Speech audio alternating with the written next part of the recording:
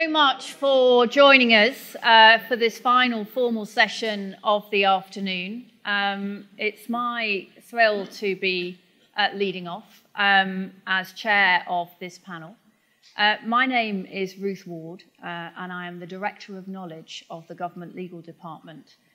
You can read my bio, but I just want to say a little bit about the Government Legal Department because Lady Rose did the most fantastic sales job about the interest and career opportunities that stem from working for the Government Legal Service, and particularly the Government Legal Department. We are the biggest in-house legal department. We have 2,000 or so lawyers who do litigation, expert commercial and employment services, and a wide range of advisory work. And we have the best mission statement, I think, of anybody. It's to help the government govern well within the rule of law. If anybody is interested or knows anybody who might be interested in furthering their legal career with the Government Legal Department, please speak to me afterwards. And thank you to Lady Rose for her inspiring words about that. So it is my thrill to chair and introduce this panel this afternoon, focusing on AI and the law, the road ahead. And there's no better time, really, to be talking about that because recent developments and media coverage in generative AI have generated so much interest, so many questions on this topic. And there's no better place to be having this panel than at the University of Cambridge, and in particular in the Faculty of Law that is doing so much interesting work in this space. And there are no better people to be hearing from on this topic than the three experts that I have with me this afternoon. So first, we have Katherine, barrister and KC, as we say now, at 39 Essex Chambers. And she specialises in cases where public and private law collide, or where there are overlapping issues of English law, EU law, and international law. Well, thank you very much for having me. Next, we have Dr Emilija Leinarte, Assistant Professor here at the University of Cambridge, co-director of the Centre for European Legal Studies, and fellow of the Lauterpacht Centre for International Law. Hello, everyone. And last, but certainly not least, we have Imogen Ireland, Senior Associate Lawyer specialising in intellectual property at the global law firm Hogan Lovells. Hi, everyone. So, as I noted, so many questions about the law and AI, and in this session we're going to cover three areas of questions in discussion with the panel, and then I will endeavour that there will be good time, 10 minutes at the end, for questions from the audience, and I hope you'll take that opportunity. So the first question that we're going to talk about is, what is the global landscape? What is the global legal landscape for AI? How does the law respond to the many questions that are being posed? And we're going to hear first from Katherine. So necessarily, this is going to be quite a kind of general principle sort of overview. And the way I put it like this, it's almost like a sandwich. So at the bottom of the sandwich, pretty much every country in the world has distinct areas of law that already exist that AI might have some intersection with. So we've got law of contract, we've got the law of intellectual property that Imogen's an expert in. We've got the law of confidential information, and this becomes extremely important with things like large language models. We've got laws against discrimination. We've got laws that relate to data protection, personal data protection. We've got laws about administrative decision-making, so when the public or when the government or local authorities make decisions that affect individuals. We've got competition law, and we've got employment law. And also, in particular areas of technology, law of technical standards, which I know doesn't tend to be terribly glamorous, but is actually very important in this field. You've then, if we move up a level in the sandwich, some of those laws are harmonised across particular geographical areas, and the sort of best example of this is, for instance, in the EU.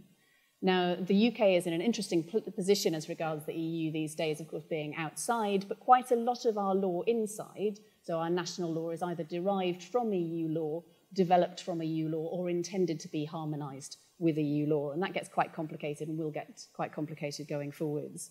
You also have the law of human rights. So in Europe, we have the Council of Europe and the European Court of Human Rights, of course, separate from the EU.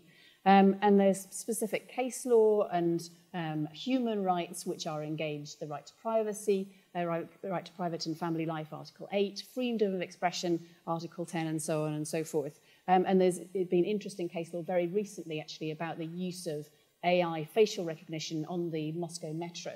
So an interesting discussion in the European Court of Human Rights. You then, on top of that sort of regional level, have public international law, so the law of international treaties. You don't have much that is at the treaty level specifically regulating AI, but you do have treaties on, for instance, the Convention on the Elimination of Discrimination Against Women, CEDAW. And of course, you've also got treaties in relation to the law of armed conflict, law, war, weapons, and that. So this is new technology, which doesn't sort of start in terms of legal terms with sort of nothing there already. There is already quite a lot of law there. And there are, of course, discussions about, is there a need for more law? And if so, at what level? So international treaty level, EU level, or national, or all of those in different sectors. There's questions about, do we regulate the technology, or do we regulate the use, or do we do a bit of both? Do we need broad principles? Do we need extremely granular law? Or do we need human rights? Or again, do we need a combination of those, and how are they going to work through? So we've got some really interesting questions that actually bring us back to some real fundamentals about what it is that we do as lawyers, what it is that law actually is, and what is actually effective for what needs to be done. Oh, well, Katherine, thank you for that fantastic overview. You've really set the scene. And now we're going to hear from Emilija about specific legislation. So, yes, I would like to bring this kind of like a case study in this landscape that Katherine has just set out, and talk about the draft EU Artificial Intelligence Act, which is currently entering a trilogue negotiations. It's negotiations between the 3 EU institutions, the European Commission, Council, and European Parliament. And this draft text, which is in the form of the regulation, was first proposed by the European Commission in April of 2021, and is part of the EU's sort of expanding and developed digital strategy. Now, if adopted, it would be the most comprehensive, binding, technical set of rules governing AI to date. And it is an umbrella regulation covering different types of AI systems and addressing different types of harms and risks arising from the use of those AI systems. Now, the AI Act applies a so-called risk-based approach. That is, different rules and different sets of obligations apply to different types of AI systems depending on the level of risk that they pose. And the way in which those risks are measured is not by the type of the AI system itself, but by the ways in which the system is used, right? This is something that Katherine as well mentioned. So it's a risk-based on use sort of approach, if you like. Now, this risk approach under the AI Act reflects in some ways other EU legislation in the digital sphere, like the Digital Services Act.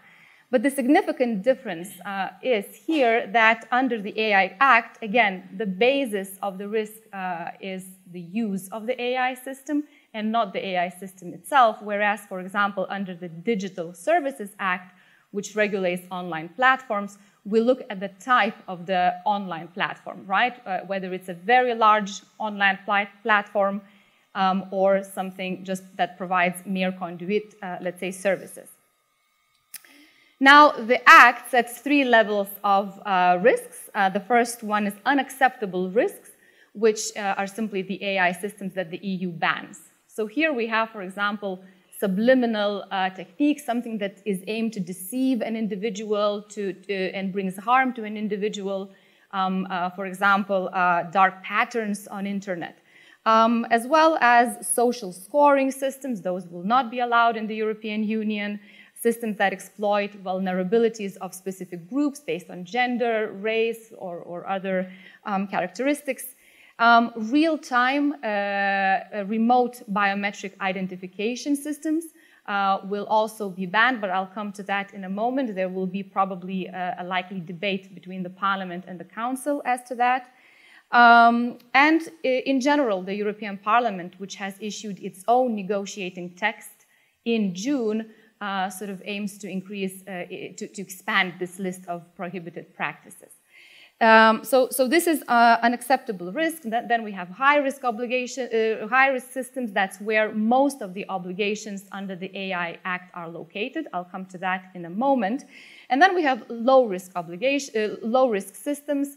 That's mainly transparency obligations for, if an individual is interacting with a chatbot, that it would know that it's interacting with a machine. So it's just a transparency. As I said, the bulk of obligations are around the high-risk systems, and the classification of AI systems as high-risk is very complex and technical. And in order to understand this classification, one needs to really understand the broader legal framework under EU law for the governance, for the regulation of marketing goods.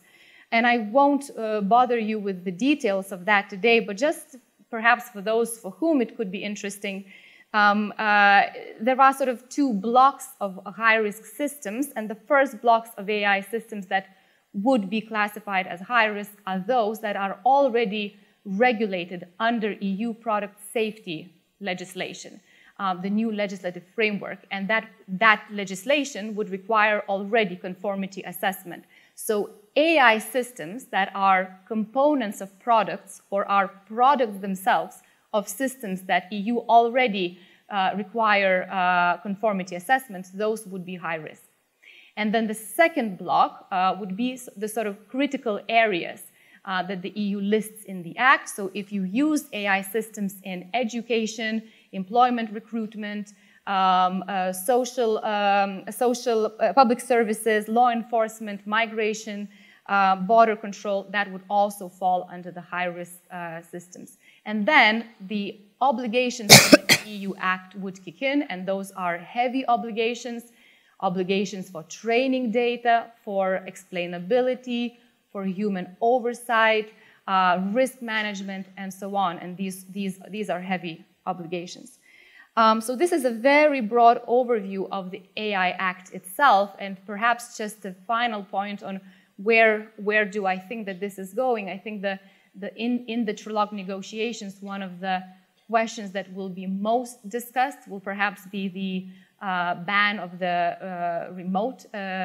real-time remote biometric identification systems. I think the Parliament, which wants to fully ban these systems, will be met with some kind of resistance from member states, perhaps countries like France, which is using such systems and is planning to use such systems during, let's say, Paris 24 Olympic Games. So I think there will be some debate, and we'll see what happens with the AI Act later on. That's fascinating. Thank you so much, Emilia. Really, yeah, I just can't believe how you managed to condense, the sort of richness and complexity that is in that EU AI Act into just a few minutes. But a really interesting, to get to the sort of the risk-based approach that you were describing there in terms of how do you manage to legislate for something that has such broad application. As you said, Katherine, it's not just a matter of introducing new legislation, it's also how existing laws are adapting and being applied. And we're going to hear more on that from Imogen. Yes, we are. So I'm, as I've already been introduced, an intellectual property lawyer. So I'll be answering my questions very much through that filter. And in terms of existing laws, I'm going to look at, I suppose, this sort of broad brush ambition, at least in the UK, to foster innovation so far as AI is concerned, and kind of look at, as well as needing new legislation to be able to do that, what legislation is already in place. Because, there are existing legislative structures that already address this idea of fostering innovation. And I am, of course, talking about intellectual property laws. At a very high level, intellectual property laws exist to foster, and I suppose by foster I mean protect, human innovation and creativity. So we can't really talk about fostering innovation without thinking about these laws, because not only are AI innovators very likely to want to rely on them to protect their innovations, but also these laws, depending on whose perspective you're coming from, may well inhibit that innovation or protect very important parts of our society, of our culture. And I'm going to, at least at this part, talk about the AI innovator perspective, but I'm very much going to be returning to that other perspective, the sort of creative industry perspective, to summarize it. So when we talk about intellectual property laws, and I'm going to focus the debate on patents and copyright. I'm sure many people in the room here today know quite a lot about these laws already, but for those who don't then, patents broadly protect inventive ideas capable of industrial application. And the theory is that if you've obtained your patent, you can stop someone from copying your very inventive idea for up to 20 years. And that monopoly is really important to hold in your head. It is a 20-year monopoly. Copyright protects creative works, original works, and I'll come back to that idea in a second. And again, in theory, if there is copyright in your work, then you can prevent someone from copying it and reproducing it for up to 70 years from the lifetime of the author, of the creator. So you can see then that there are some huge advantages to intellectual property rules. AI innovators will be looking very closely at them, because if they're going to come into a market, if they're going to come into the UK and develop this technology, they're going to want to know that they have got protection for it. And I'll talk very briefly about the advantages, which I'm sure are evident to this room already. You can, for example, get market exclusivity for your idea, for your inventive idea. You can make sure that as a creator you have set your space and defined your space by marking your work with copyright. There's also licensing. If you do decide that you're very happy for other people to use your idea, you can of course monetize that and think about licensing structures that enable you to do that. So then the question that AI innovators are asking, at least, is do these laws that are currently in place allow me to protect the innovations that I'm coming up with? And of course the answer is spectral, because you can, for example, copyright, it has been established for a long time, protects you can get software, copyright attracting to software, sorry. And so, of course, there's software that's involved in AI applications. You can, depending on how your AI application is being used, obtain patents in very certain contexts, but that is a difficult discussion in its own right. But I think part of the answer is to say that certainly there are laws there that will, to some extent, foster that innovation. But there are some tricky questions here, because, of course, we know that AI is developing at pace. And there are some interesting questions out there, like, what happens if my AI invents something? What happens if my AI creates something? And these are questions that the UK IPO has been consulting on for a number of years now, a couple of years, actually. And they're very much questions that need fairly swift answers to. If I turn to patents, firstly, this question of whether or not an AI can invent has actually been brought before many offices, many intellectual property offices around the world, and particularly in the UK, there is a decision sitting with the Supreme Court at the moment as to whether or not an AI can be named as the inventor on a patent application. The Court of Appeal for now has decided no, but there is a very interesting dissenting decision from Lord Justice Burst, which says that actually that's the wrong question to be asking. We're talking about patent applications here, and they're to be considered by an intellectual property office, and it's not for the intellectual property office to look underneath the statements in that application and ask, broader philosophical questions about whether or not inventions were made to be protectable for and by humans only. And actually, we should be asking this question in a very different, under very different legislative terms. In other words, is it, should that entitlement to a patent, if indeed an AI can get one, be challenged instead under different structures. So what that illustrates is that whilst these questions might seem quite futuristic, they are being brought before the courts, and we do need to understand these parameters to be able to then start to think about whether or not the laws in existence are able to foster innovation at the rate that it is happening. And I suppose, you know, in copyright, we'll return to it, but there's some really pertinent questions being asked about to what extent do you let AI use copyright works, for example, because that can be that will be a big thing in either opening up innovation or undermining creative works as they stand. So in conclusion then, when we talk about the legal landscape, yes, there are laws there, but the boundaries of those laws are being tested as we speak, and very much the answers to those questions, which I'm sure will be developing over decades, to be quite frank, will go part way to showing how attractive we are or are not as a jurisdiction, at least from an AI developer's perspective. And I must stress, I will be returning to the alternative perspective, I'm sure, by the end of this discussion. Oh, well, thank you for whetting the audience appetite for what's to come later, Imogen. So I think already in answering that first question, you know, you've begun to see how rich the picture is in terms of the making of new laws and regulation and the adapting of what's in place already. And doing that at pace and doing that in a fast developing landscape really brings up some quite interesting risks and tensions for those involved in lawmaking. And I'm going to look at those now in a bit more detail with the panel, starting with Katherine, if we may, focusing particularly on a recurring issue of bias and discrimination. So this has been very much in the sort of in the media, in the sort of public consciousness. So what I'm going to do to sort of structure an answer to this, just to give it a bit more sort of depth and roots, is to outline what I think are 3 critical features of AI that make it both different and need specific addressing within the legislative framework for discrimination law.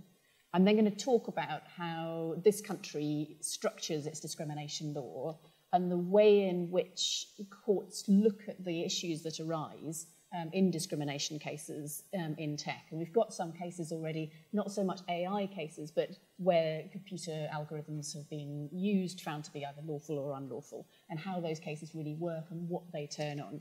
So I'm afraid I'm going to go and stand up a bit, because I'm afraid that is my handwriting on the blackboard. In a talk about, you know, AI and tech, I have gone for the least technologically advanced. And I'm afraid not even my husband really allows me to even kind of write on our whiteboard for the shopping list, because you can see how bad my handwriting is.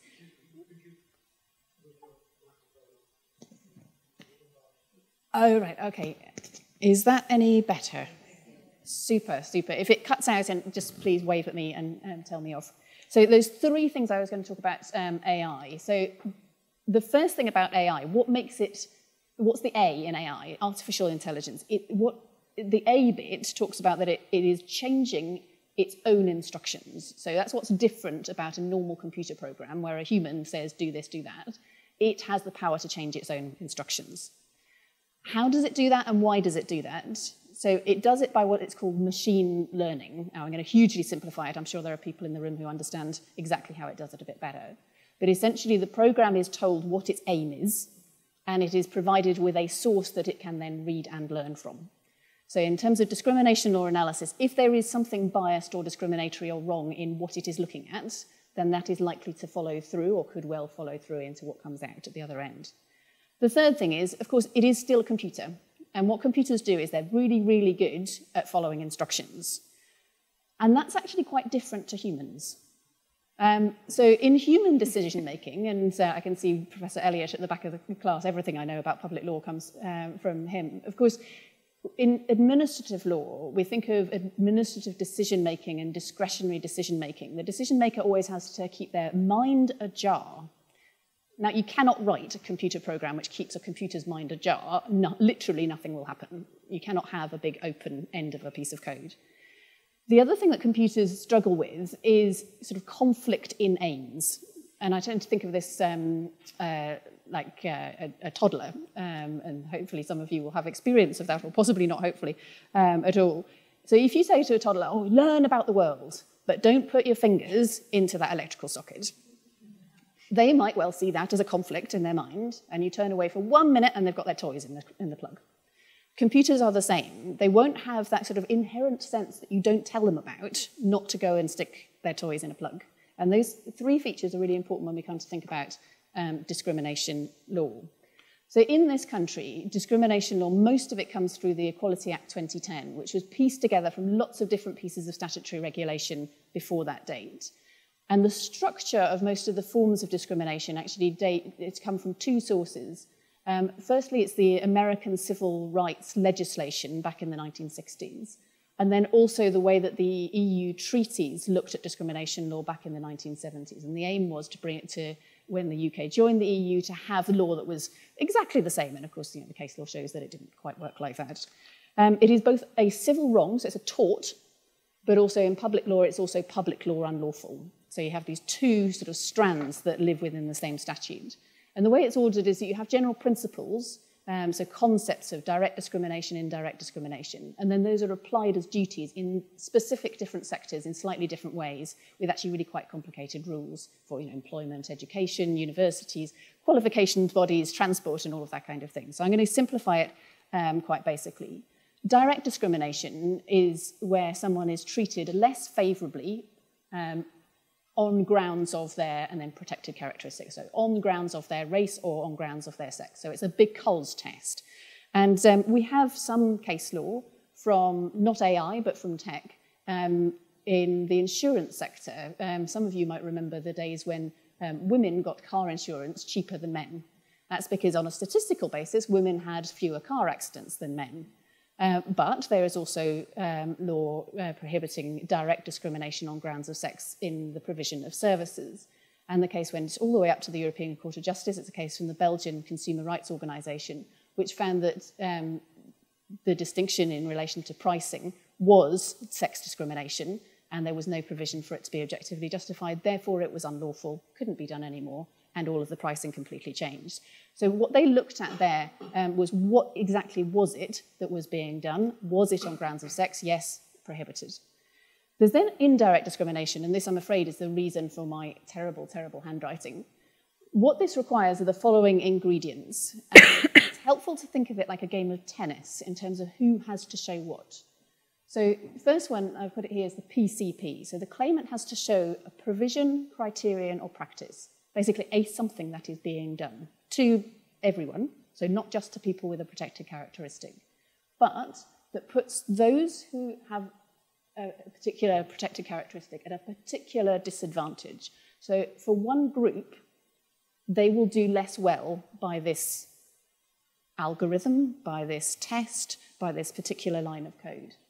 And that has to be a particular disadvantage both at the group, you have to have lots of people, or you have to have a group of people that share the protected characteristic, and it also has to be suffered by the individual who's bringing the claim. So the PCP has to be identified by the claimant.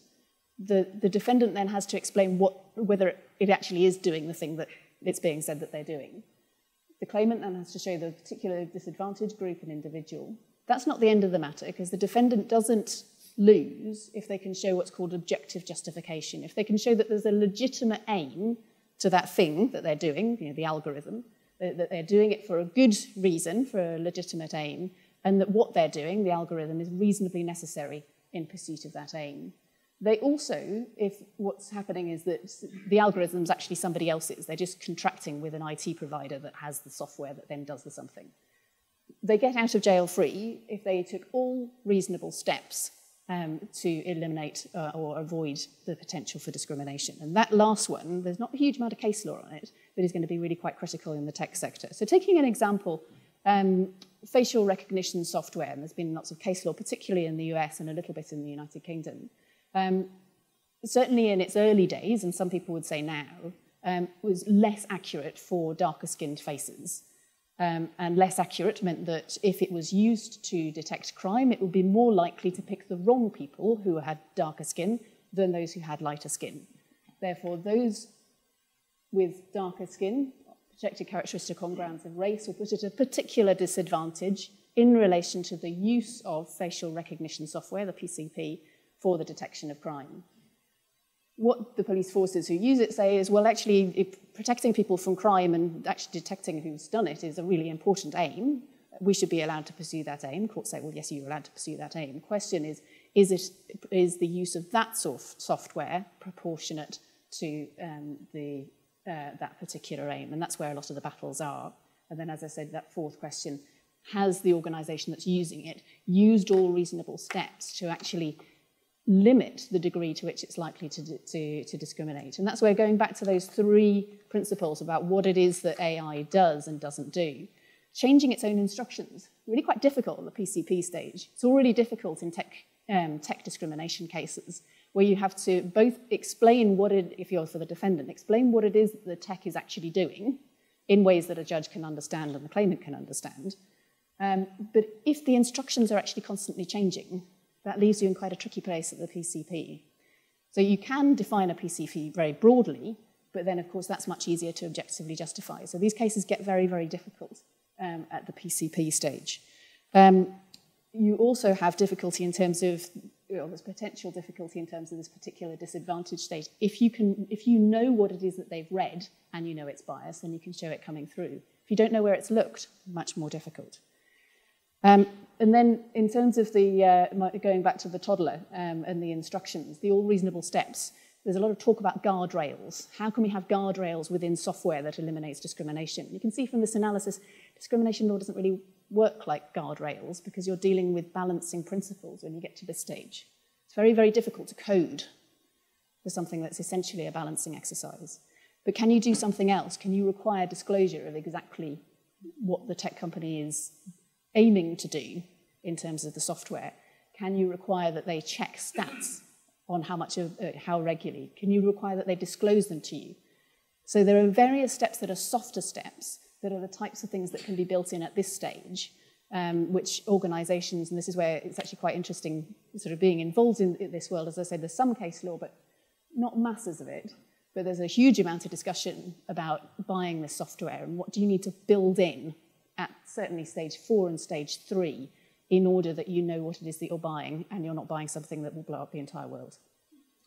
Katherine, thank you so much. I think everybody here will be aware of the significance of issues of discrimination and bias in the AI field, which have just simply been amplified by developments in generative AI, and thank you for bringing that to life for us, Katherine. But not the only risk and tension in seeking to legislate and apply our laws to this area. And we're now going to hear from Imogen and then, Emilia first, actually, and then Imogen on that. Yeah, so Katherine has very well described the huge risk of discrimination in AI, but of course there are other risks as well. And with those risks and challenges arising, there is also a quest to figure out the best way to regulate those risks. And here, one of the pressing questions is whether law can keep up with the rapid pace of technological development. This is something that is really on the minds of the legislators and not only them. And the unprecedented speed of technological development, especially in the area of AI, is evident. For example, it has been estimated that the UK AI market is worth today around 17 billion, whereas in 2035 it will be estimated around 800 billion.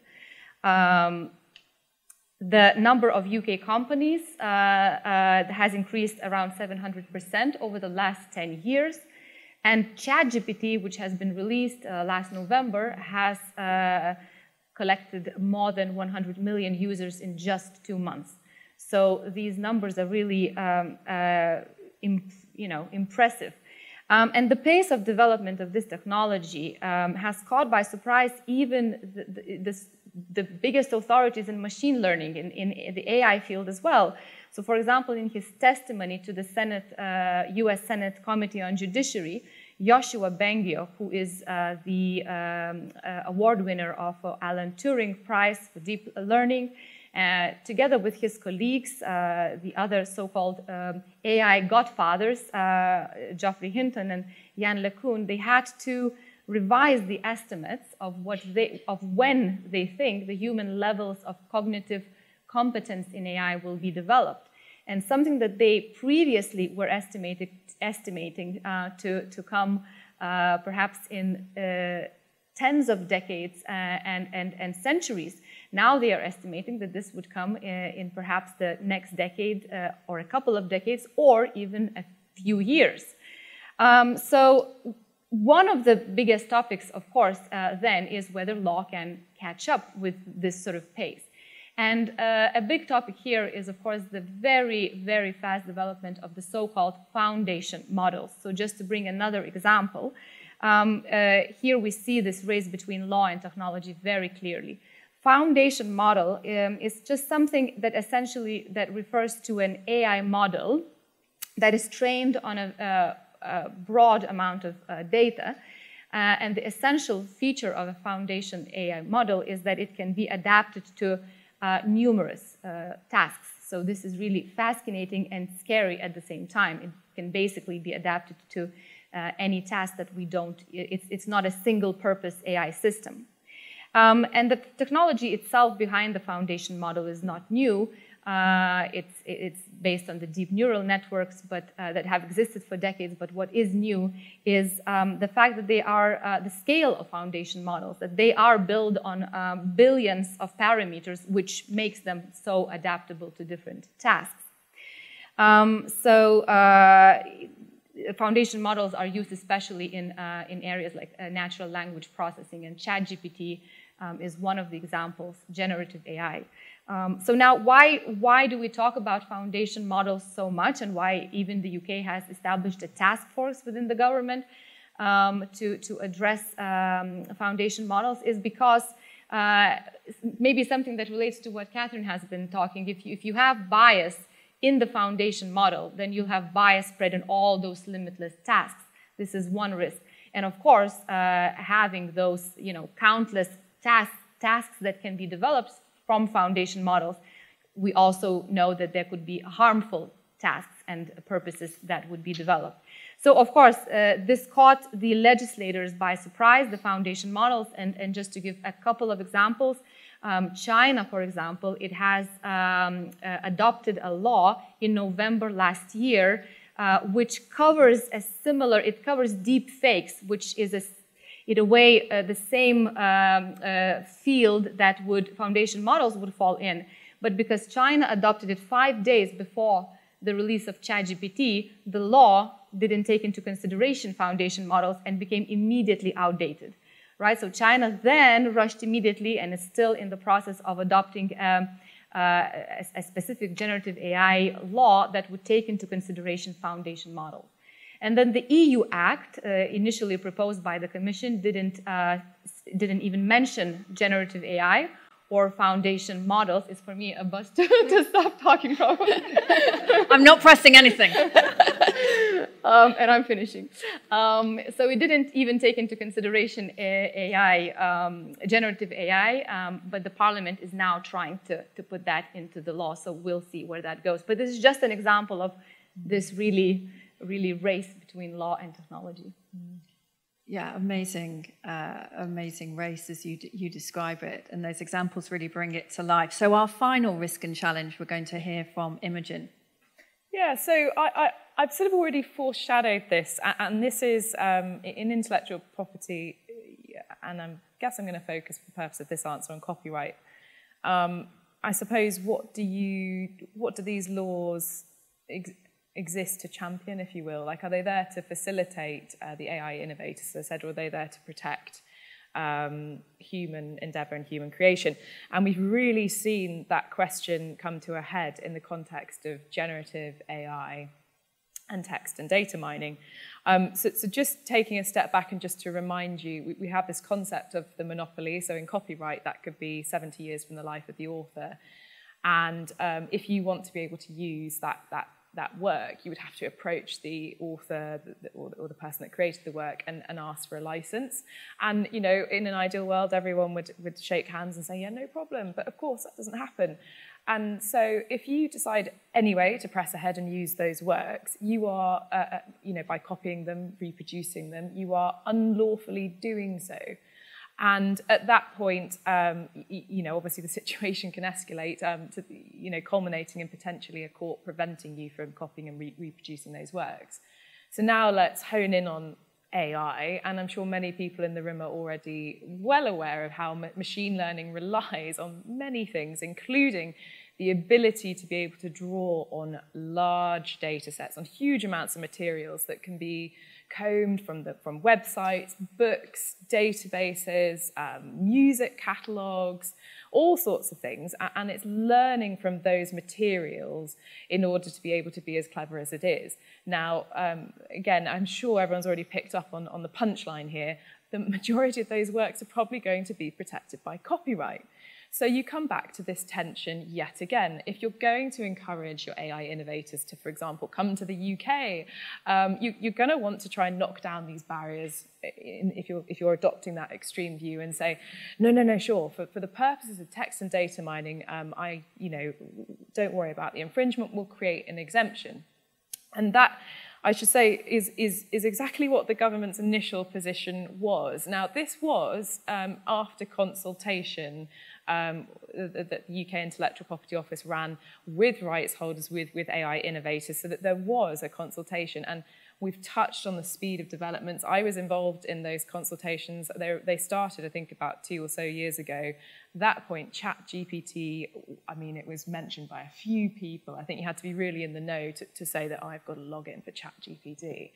And by the time the consultation had closed, I think even then ChatGPT wasn't what it was. And suddenly, so the government announced this sort of, it sounded like a sort of an interesting exemption. Yes, for text and data mining only, it won't be a copyright infringement. ChatGPT blows up, and then suddenly we have this huge problem where suddenly everyone realizes, and all the rights holders realize, oh my God, do we realize what is in the motions here? And that leads me to look at the rights holder perspective, and rightly so, because the creative industry in the UK is one of our most important industries. It is globally respected and one of our strongest industries. And so from the rights holder perspective, to be proposing to undermine their copyright in this way undermines the whole point, I suppose, of being a creative. And I really want to emphasize that as well, because obviously one tends to come back to money in these types of debates, and that also really undermines the point of coming up with creative works. You could say that if AI is allowed to mine that creative output, essentially for free, to turn it into a product that no doubt the hope will be is eventually monetized, that is an injustice to the people who have probably spent many hours of their lives coming up with those works to facilitate that innovation, that money making that they might never well see. And so the government obviously retracted this proposal for an exemption and is back in consultation as to what that exemption should look like. But it's actually a really difficult question to answer. As matters stand, there is an exemption for text and data mining for non-commercial research purposes.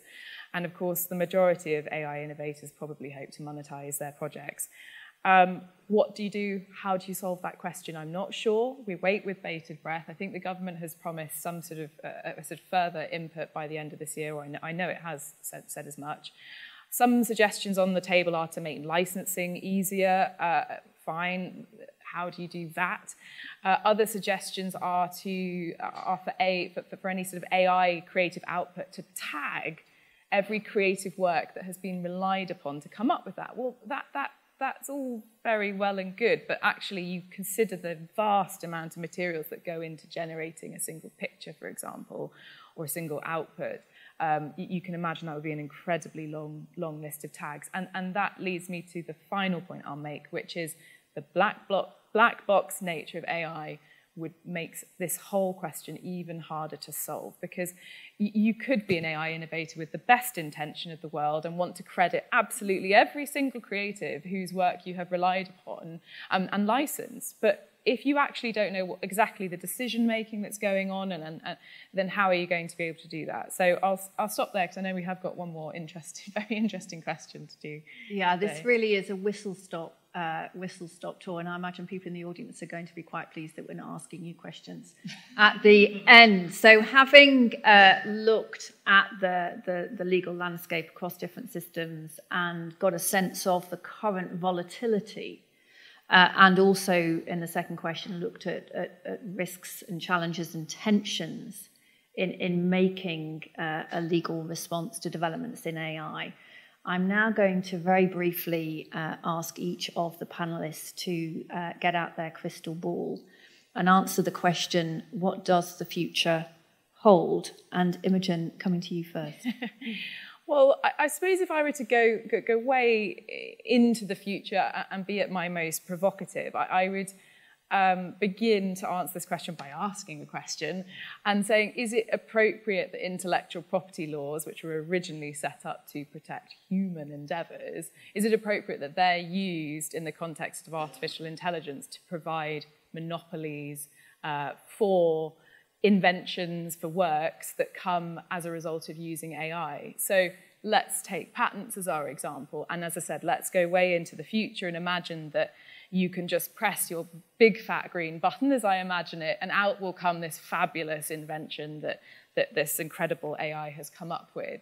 And so off you go to the patent office and it gets rubber stamped, and there you have it, a 20-year monopoly that enables you to go out into the market, stop your competitors, and or charge some fabulous licensing rates. And all you've done is press this big fat green button. Now, is that fair and reasonable? Now, I've been really futuristic there, but actually if we step it back and look to the near future, where AI applications are being used as part of that innovative process, perhaps in smaller steps, and where you still have the human very much important to that process because they are looking at the output, they're selecting output, perhaps developing it and building on it, you can still ask the question, well, how much does the human have to do in that process before you start to go, 20 years feels like quite a long time. To answer the question then, I'm going to suggest that we do already have a sort of a legal toolkit that will let us, at least for the near future, filter out genuine innovations from perhaps more sort of circumspect ones. And I'm going to look at this from two perspectives. I'm going to look at the skilled person in patent law. I'm looking to see if anyone's sort of nodding their head knowingly. And then I'm going to look at routine testing. Now, the skilled person in patent law is this wonderful person that turns up to court, invisible, objective legal test. And whenever we have to answer the question, is this invention innovative, the skilled person steps in as this notional, fictional person to answer that question for everybody. Of course, we all have big arguments about who this skilled person is and what skills they're equipped with, but ultimately they are uninventive, they have access to all of the state-of-art knowledge that is accepted to be good knowledge, they have access to, and this is the critical one, they have access to all of the tools that are generally accepted by industry to be state-of-the-art and fairly typical tools to have access to. So, casting into my not-so-distant future, and we're all looking at this invention and being asked to decide how inventive it is from the perspective of this skilled person. And it comes up that that various artificial intelligence applications have been used to help create this invention. When we come to look at the skilled person, I am reasonably confident that we will start to give the skilled person access to the same AI or very similar AI applications that are used in the innovative process. So then when we answer the question, has this been a genuine innovation, we can look through this filter and say, well, I think if you had access to the similar tools, yeah, it is still inventive because they combine the tools in this really clever way, or no, it's not inventive because they've just run the process in the same way that everyone else would have run the process. And that brings me on to the second filter I said I'd mentioned, which is routine testing, we already have case law that says that no matter, if you've got a framework for your experiments that's fairly well set out and established, like for a particular disease area or medical indication, it's well established that you test the following antibodies in the following different ways and for the following different indications at the following different doses, say, and I'm really going high level here, then it doesn't matter if, as a result of running that process perhaps hundreds of times, you've come up with something really clever and snazzy at the end of it. If that testing process was routine, you probably don't have an invention. Now, I've really summarized the law at a race of knots there, so someone will tell me that needs to be nuanced. But you can start to see that if, with artificial intelligence, we make testing and innovation more routine, then it's going to be harder to say, aha, here's my really surprising result, because it will come back to that same question. Well, if the steps you took were pretty typical standard steps to take that anyone else, that this skilled person would have also taken, doesn't matter how clever the result, it's not inventive, you don't get a patent for it. So I've brought us back to the near future. I think there are still tools in legislation right now that will help us filter out genuine inventions or innovations. And so at least for now, intellectual property laws, I summarize in 5 minutes, will survive the future of artificial intelligence. Thank you. So very briefly, Emilia, what's in your crystal ball? I think if I had a crystal ball, I'd like to know what kind of regulation and how much regulation we need, I think. Just very briefly, what we see so far is a very fragmented picture. The legislators around the world are taking very different approach to AI regulation. As I said, EU is aiming for this very hard, binding, comprehensive legislation. UK is sort of saying, well, we won't do that. We will go more of a principle-based approach and empower the existing institutions to regulate. US is taking a step back and just contemplating of which way to go. Maybe it's their liberal market and their approach to technology regulation in general. That's the reason behind it. Or China is taking more targeted legislation, targeted laws that it's applying currently. So we see all these different attempts that are very different. And I think the question is, which do we need binding rules? Do we need principles? How do we not over-regulate? How do we regulate enough? And also, how do we need international organizations? I think we probably need international organizations to step into this. OECD is doing already work on this, United Nations and so forth, UNESCO. But how that should develop?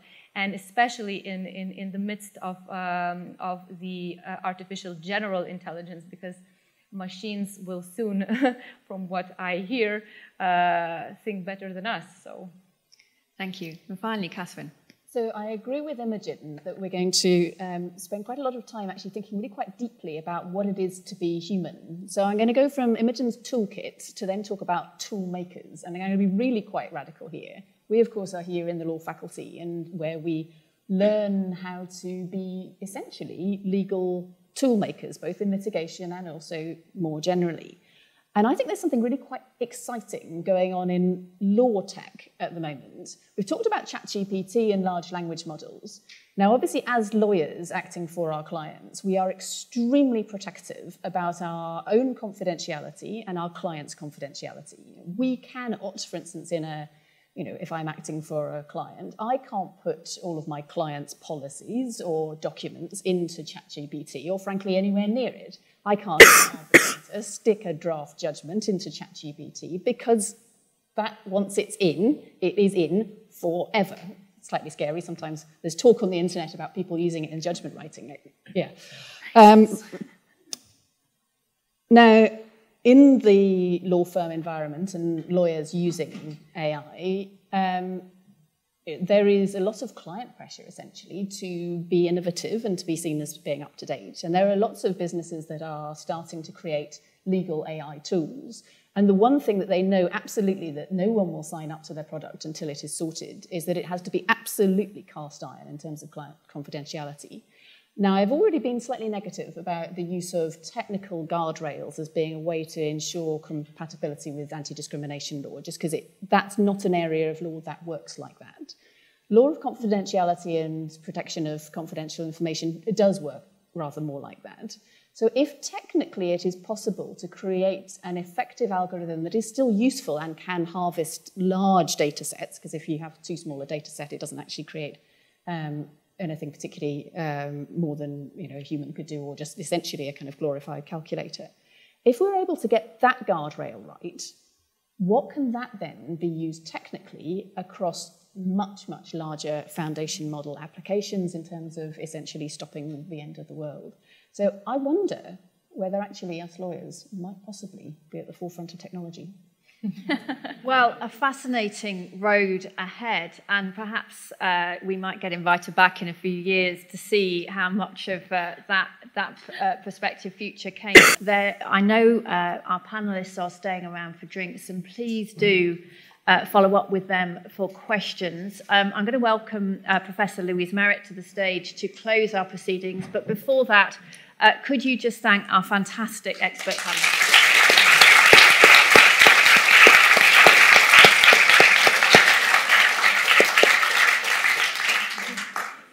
Thank you very much. I'm delighted and honoured to have been asked to close these proceedings. I have a double connection as a woman in the law in Cambridge. I studied law at Trinity Hall from 1989, and I'm also been a member of the law faculty here for 20 years. I'm also delighted because I've got by far the easiest job, which is to be very quick, but I'm delighted to be able to thank the various people who've made this event possible.